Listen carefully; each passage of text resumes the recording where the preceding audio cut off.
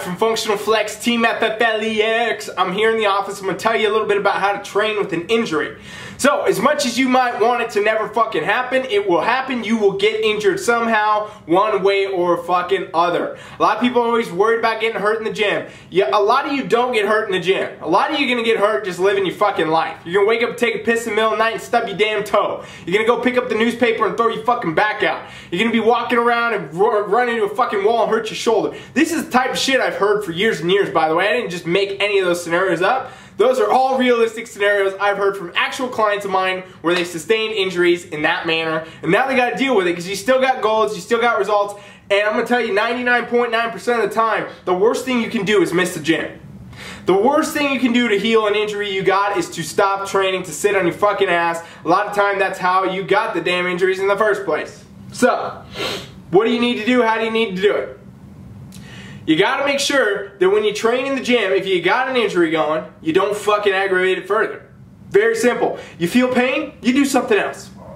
It sounds really fucking complicated, doesn't it?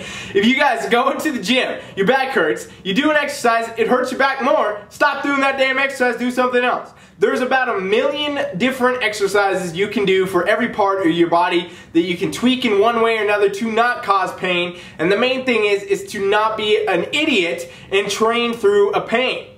Now, there's a lot of controversy on that, but the moral of the story is, if you have pain, that's a signal from your body shutting that area down, and if you keep attacking it, you're going to keep signaling to your body to shut that area down. It will not go away, it will not get better, and it's going to get aggravated and probably get worse if you continue to train through it. So what you need to think about instead is training around it. So for example, a lot of people end up with shoulder pains, okay? So if you've got shoulder pains, and let's say you're doing a chest exercise, it hurts. You're doing bench press, it hurts. Don't do the damn bench press. Figure out another movement you can do for your chest. Go try some flies. Go try some single arm press. Go try a few things here and there, and if everything hurts, just fucking don't train chest that day. And then you can let it relax, you can let it heal, and you can let it go. If you can train around it, you can continue to train and do different movements, and it's going to heal at the same pace anyway. A lot of times, you guys, injuries, people don't know this, are going to be accelerated in the healing process by actually training. Because you're going to get better blood flow, you're going to get better movement, you're going to let your body continue to move naturally as opposed to getting tightened up from doing nothing, and you're going to heal a lot faster and a lot better. So it is always a better idea to try to train around things or continue to exercise despite injuries you have, as long as you can do it without aggravating them. Okay? Back pain. This was the number one, this is like the number 1 or 2 cause of doctor visits, is back pain. Everybody's going to go through episodes of back pain in their life, whether it be from training or not.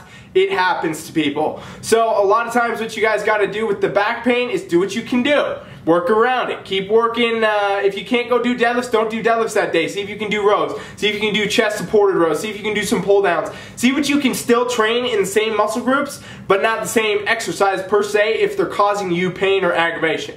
It's very simple to continue to work around an injury. You guys, I've had so many injuries over my years in the gym and out of the gym, and like 99% of the time, again, it was not from anything in the gym, but even if it was, I was always able to go and train through it and continue to make results, continue to make progress. And I had tons and tons of clients. There's a lot of clients that I've had that have had chronic injuries that are not going to be fixed. They can't get better.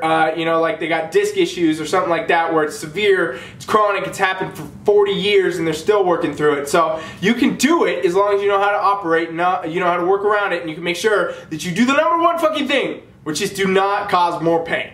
If you feel more pain, move on, skip it, do something different. Continue to train, but never in pain. Coach Rye is out.